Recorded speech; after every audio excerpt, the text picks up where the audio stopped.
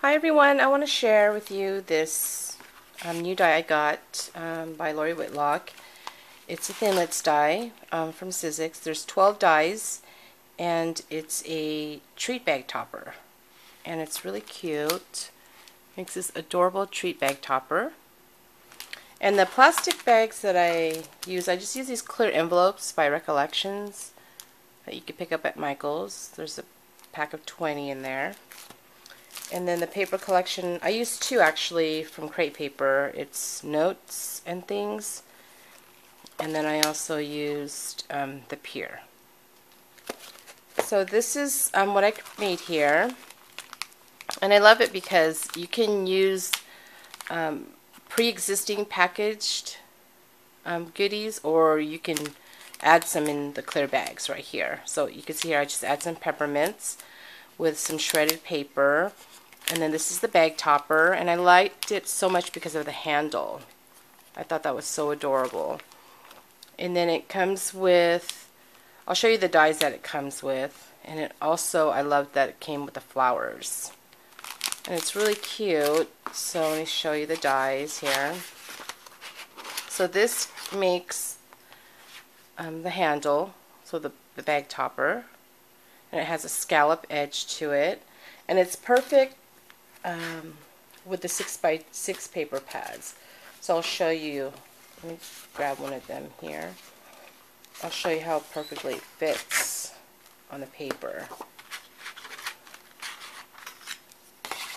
So you can see here it fits perfectly on the 6x6 paper. And I love that because I have collected many 6x6 pads throughout the years. And you get this piece as well, and this is what creates this piece right here to go on top. So you layer it on top. That's what the back looks like. Okay, and then this is what it die cuts. Oh, and this is what the other one die cuts. So it die cuts that, and it has a scored line right here. So basically you would just fold it down, and it's that quick and easy. And then you just take this piece and you layer it right on top, and then you got your treat bag topper. And then the other dies that it comes with are the flowers. So you get 3 different sizes of this flower right here, and that creates these flowers right here. This one right here creates the center, which are these right here. Really cute. So you get 3 different sizes of those. You also get the leaves, and it creates these leaves right here. It's just one piece. And I liked how it has the holes, so you could just match it all up. And then you get the sentiments celebrate, which is right here. You get thank you, which is separate. And then you could also get party. So it's perfect for little party treat bags.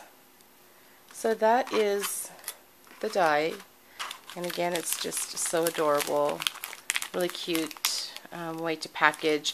You don't have to put food, you could put embellishments, whatever you like, and again you could just attach this to a pre-existing package, which is another cute way too. So thanks for watching, bye.